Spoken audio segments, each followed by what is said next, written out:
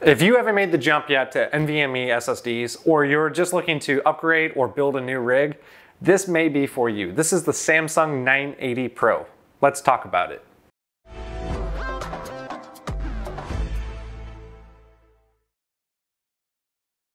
So earlier 2020, Samsung announced a refresh to their 970 series SSDs. And what I have here is the 980 Pro. So it's that refresh, and it's still an M2 form factor. It's a 1 terabyte size. Soon they'll be offering a 2 terabyte form.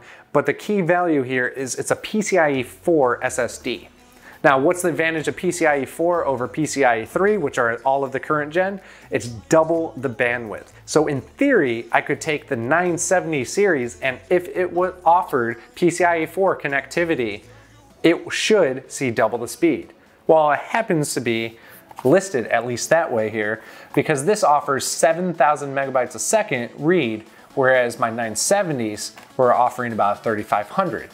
So if you take a look at the numbers, I happen to have a 960 EVO, a 970 EVO Plus, and this 980 Pro for comparisons. The 960 EVO and the 970 EVO Plus are both PCIe 3 only, while the 980 Pro is PCIe 4. Taking a look at the numbers, each generation saw significant growth in both reads and writes. Now there is a little bit of an anomaly where through all of the testing that I did, my 970 EVO did regress in certain write tests. Now this was consistent. I don't know if there was an issue with the SSD, if it's degraded over time. It's not that old of an SSD. I've only had it for about 6 months. It hasn't had a lot of significant transactions across it. I don't know if that was truly an issue or if that was specific to the 970 EVO Plus. Either way, when comparing the numbers and using the 960 EVO as the baseline, the 970 EVO Plus saw an average of 55% increase in read speeds over the 960 and 8% increase in write speeds over the 960.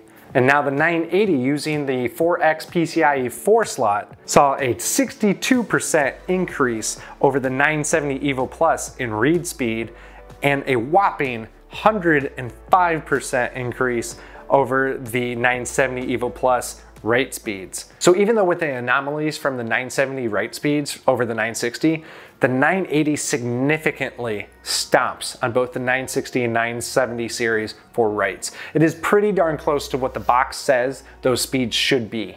So that's good to see, especially with marketing these days. You never know what are the circumstances that we're able to produce those numbers. So just because you have faster read and write speeds, what does that mean in the real world?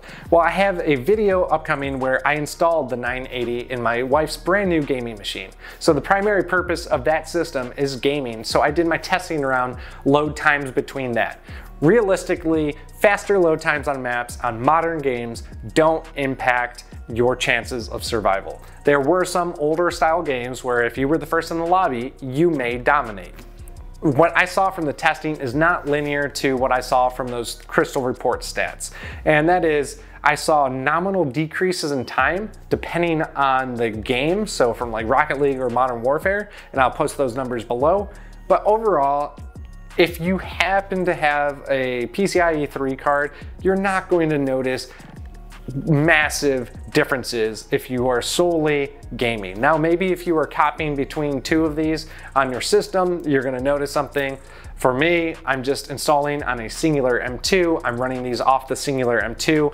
If I'm doing any copy actions, it's just really realistically changing pointers in your OS to a singular device. So you could have some differences, some performance gains if you spend the extra money on the 980, if you already have a 970 or something, if you have multiple SSDs in your system. Now, my computer is a daily driver. I use it for work all day long. I game on it heavy. I do video editing on it heavy. And I actually have 980 that's on its way. It should be here actually tomorrow or the next day that I will be installing on that system. I'm going to push it a little harder, see how far I can take it. I'm running a 970 EVO Plus on that system as well. So I would like to see what the 980 Pro brings from like a video editing aspect if I load all my files on that SSD while I'm modifying them, since I'm modifying everything in 4K. So I should have better details around that. If anyone's looking for any comments or feedback once this video posts. So what are my thoughts on this? Well, I'm a big Samsung fan when it comes to SSDs. I've never had a failure or issue there.